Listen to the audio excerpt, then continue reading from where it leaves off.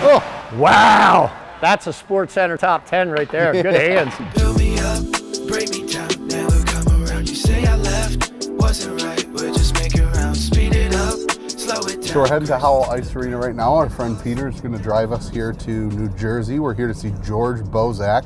He's a fellow goalie coaching friend of mine, and I'm a big fan of his work and what he does. So we're going to go check out and see how he does things and get a little inside scoop on how he likes to coach goalies. And I like to take experiences like this and learn from other goalie coaches, and I'm happy I get to work with him a little bit and see what his philosophy is. I think that's a big way to learn, is to go out and experience how other guys coach. So we're gonna go check it out.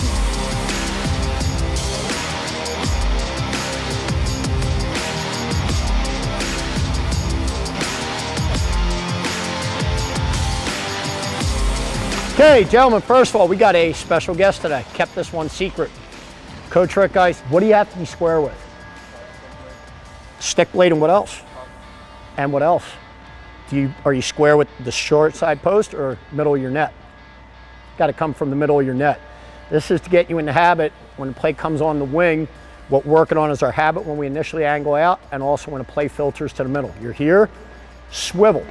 Swivel from the middle of your net. Don't touch the post and fade out. Swivel from the middle of your net, C-cut out, get set. Then play goes to the middle, slightly filter out. Now just get in the habit of presenting our body, snap through, eyes, hands, hips. Snap, find the puck, shuffle back, square back up. Swivel, left C-cut, set, shuffle out, hard C-cut, shuffle back. Understand? Let's go. I have goalies sometimes that have trouble with that when they come out for an angle for a shot, and they're just, that inside foot is still slightly off angle, so they'll get beat on that far side because they don't have that inside foot totally square to the center of the net, just like you're telling them when they go out for this first push to make that slight adjustment before they come out. Yeah, I like that. It's that, and that's just something from watching guys. Like we all love to say, oh, how do we all learn? Yeah. Talking to other coaches, but honestly, it's life. It's things you'll notice. Like, I'll go to NHL games and you watch how the goaltenders come out. Yeah. Snap out. It's just, they're always so square. Like they know how little the net is. Definitely. You're gonna angle up, puck and stick blade. He's gonna take one step to the middle, so slight fade out. Now he's gonna shoot either side low. So this way you have to get a read off the stick blade. Remember, see it from point of release to point of contact to point of destination. You should be able to tell me what part of glass it hit.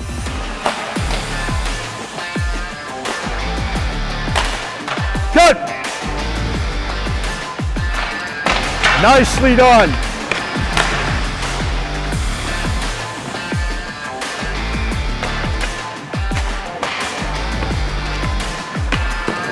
Got to keep you honest. I got to have a little fun here too. Good job. Too bad my shot's too predictable.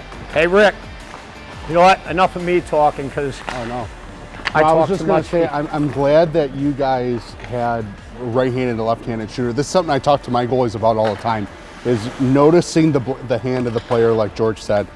It's a big difference if a player is driving the lane and he's a right-handed guy on his backhand, or he's a left-handed guy here, right? That's a big gap in the difference of where he's going to be driving the net, and having him drive in different lanes. In a game, you're never going to get the same thing every single time, but noticing right off the bat, as soon as you guys get set with that puck, noticing what hand that guy is a huge factor, and it kind of tells you what this shooter's going to do.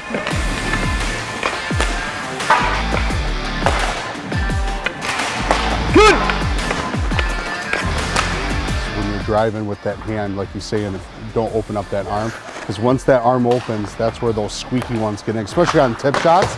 So the more we can take that hand and drive it towards the puck, like he's saying, while keeping our arms, we can still have hands out and still keep our arms. Exactly. If we're just throwing our hand out to throw our hand out, you might think you're doing good, but you're opening yourself up, especially in tight like that.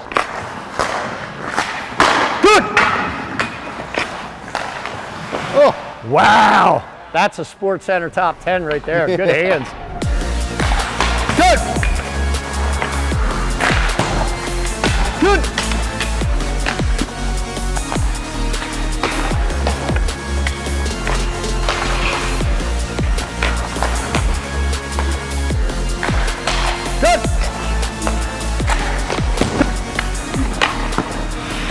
That was a muffin and a half. Hey, one thing there though, I will say, hey, so when you see this guy driving, I know you got to respect the shot, but don't start backing up too early, right? So if he's got a better shot there and he fires that shot short side, you are already, before you even release that puck, you started creeping your way back, anticipating a pass, right? Trust your edges that you can get that push across. You're quick enough to get there.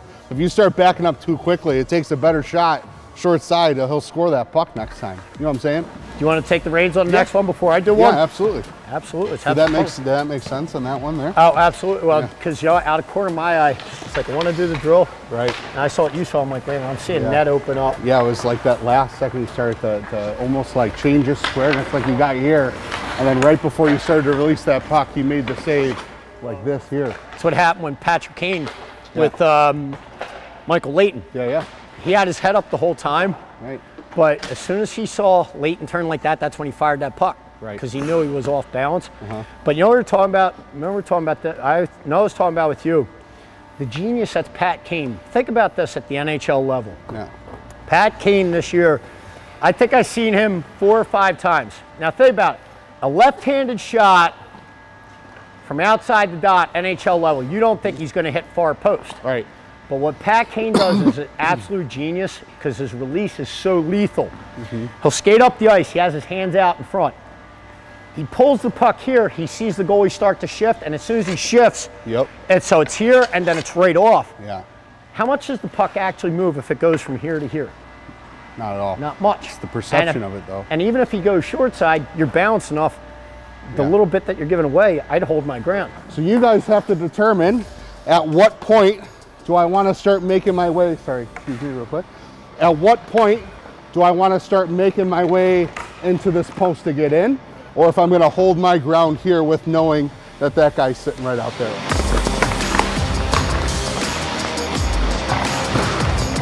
Go. Go.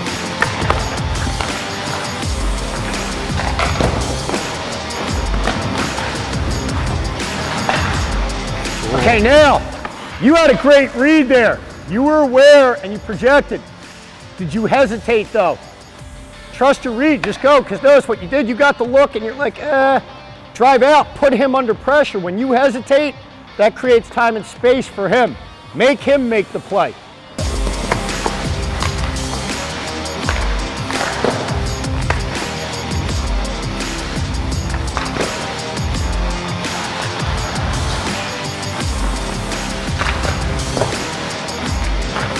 Attaboy!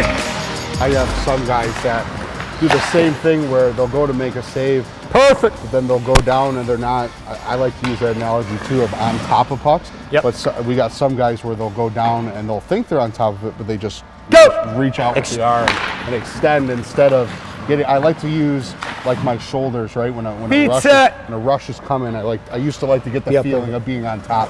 So when I'm making a save and I'm shifting into it, I'm getting on top of the puck instead of just reaching a hand like that. Go! Well, now with the example we give guys, watch this one. This one you keep your eyes on mine. Yeah. You can see my fingers wave, right? Yeah. Read my bracelet. Can't do it. Right. And that's detail. Think about it. Yeah, How many times have you seen your guys where, go! What you're talking about. Yeah. They're here and they think they have it and the puck either goes underneath their block or right above their pad. Right. Another example you can give them, think about if I take a tennis ball, it's all right, and I throw it at a brick wall, it's going to come right back to me. Right. Because it's flat. But now if I'm up over the puck's always going to come from ice level up. So this way, if I'm up over it, I get a true read of the release, and it's much easier for me to shift my body weight into it. That's a good example. This player drives, he can pass back. So he comes off, comes back here, but if he passes back across, you're still in that position to shift back. And if he continues through, you've cut your distance in half so you can still come around. Battles, you can't teach that. It's like, we just call it Timmy Thomas. He has that Timmy Thomas. And what we want to make that is an unconscious behavior. It's so easy to get caught up in a drill and get myself in position. Well, the best way in the world to get yourself up in position, just make it what it is. Where's the puck? Go to it. Where's the stick blade? Go to it. Understand? It's like, you know, hey, when you get older, you're 21, you're in the bar. There's the pretty girl. You're going to walk right over to her. It's simple. Go!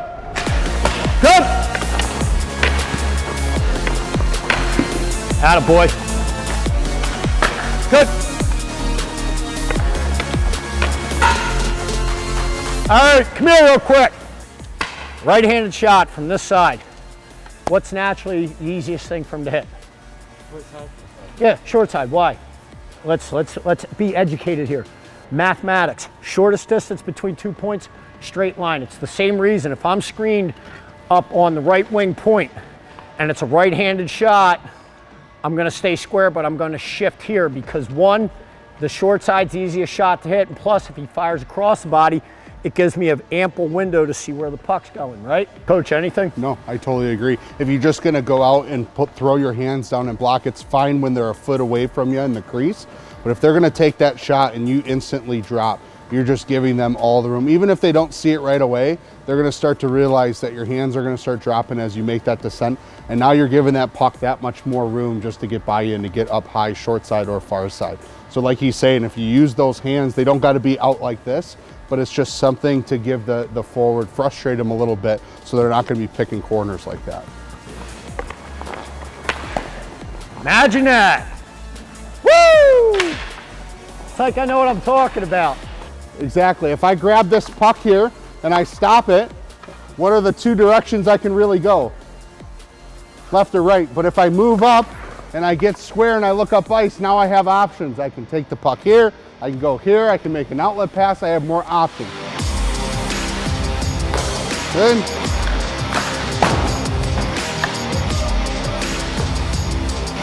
Good.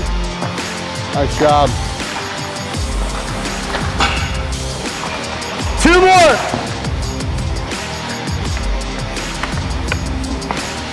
You get a righty and you can read that he's either going to shoot or attack, and you can tell by the angle that he has.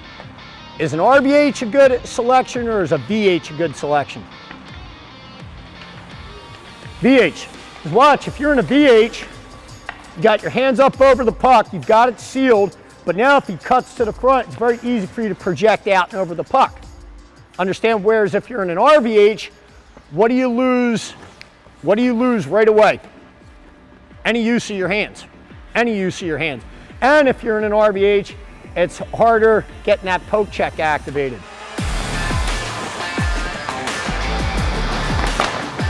There we go. Attaboy, way to outweight him. Hey, thanks for having me out today, guys. Very nice meeting you all. Okay, gentlemen, you guys get together. I'll get a picture of you guys with Coach. Yeah, let's do it. Only time somebody ever wants my mug in a picture. Gin Don, gentlemen. Absolutely. Cheers. Slancha, Gin Don. Gin Don's 100 years health and happiness in Italian. I remember the first pro camp I went to.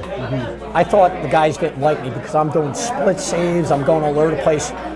And the guy who was under contract, guy Corey Cadden, I'll never forget him. Big goalie, fantastic goalie. He was shifting, pucks are hitting him, he's controlling everything. I'm like, oh, everybody's making him look good, they're aiming at him. No. What I tell them is there are certain non-negotiables. Yeah. How you play the game, play to your strengths. I said, have fun, but I was like, one, learn to read the game. Don't get caught up with, if I'm giving you a mechanical adjustment, take it, but then realize in a game, I don't want you worrying about the mechanical side of it. That's your starting point. I want you reading the game, but controlling the game. And there's more, like everybody, when I say controlling the game, everybody thinks I'm talking put the rebounds where they belong. No, there's more than that. There's controlling the game is forcing that player into a situation you want. Like a 2-on-1, if I've got a player coming down the right wing side, so it's my left side, that's a right-handed shot. I want that shot all day. So I'm telling my D, take that passing lane. Now you force that forward. Hey, he's either going to shoot, cut to the middle. Now you're cutting your backhand. Identifying the game. Communication. Like the biggest mistakes we made as goalies. We always wanted shots in practice. We wouldn't pay attention during. Know your team's D zone. This way, puck's in the corner, you're looking up ice, but if you see your teammate out of position, especially for the midget, junior guys, and Lord willing, you work with a pro, your guys will love you when you help them out. Hey, stop looking at the puck. Look up ice. That's controlling the game. Being the quarterback, it's like Peyton Manning, putting the guys where they belong. Oh, yeah. That's what a goaltender is in hockey. Yeah. So it's play to your strengths, control the game, but then ultimately learn to read the game. Like you brought up today, know what hand a player is. Yeah. You saw one of the students today, he was just angling to the middle. Right. Yeah, the guy was standing in the middle, but he was a left-handed shot, and he wasn't challenging him. Wasn't going so well. Yeah. He told me, learning a butterfly is not hard. Yeah. Taking on a slap shot, you have reflexes. Humans are only so fast. He said, the hardest skill you're ever going to pick up as a goalie, knowing when to move, how much to move, but getting your feet set before the shot. Yeah. Look in the NHL. The only time you see what you call the rare bad goal, it's when their feet aren't set. And it's, because even them, they're the best in the world. Right. But the shooters keep getting better. Yeah. It's the ultimate chess match. We get better at this, and then they're like, all right, well, then now I'm going to throw this at you. Right. It's constant. Yeah. We were talking about fluidity. Yeah, So. absolutely.